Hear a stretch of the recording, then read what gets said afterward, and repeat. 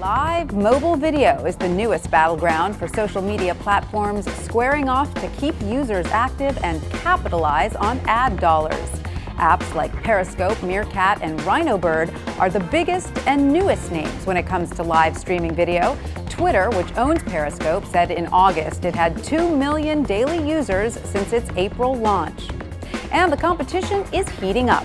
Facebook, which boasts 1.3 billion monthly users, says it will enable journalists with verified profiles to broadcast live video to followers. Snapchat, with 100 million daily active users, added a feature allowing people to show short videos through its Live feature.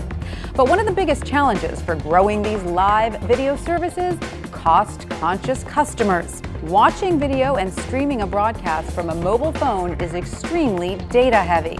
According to AT&T's online data calculator, watching just 5 minutes of video per day will eat up more than 2 gigabytes of data. That's an entire $30 monthly data plan from the carrier.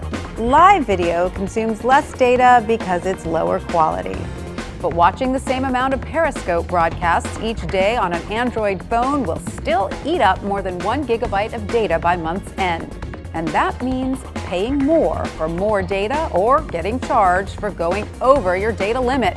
But this is not news. According to an Ericsson report, 37% of smartphone users say they limit watching mobile videos because of the data cost. But while carriers like Verizon and AT&T are seeing dollar signs and trying to nudge consumers into buying more expensive plans, companies like Twitter and Facebook are working to cut down on data consumption from video.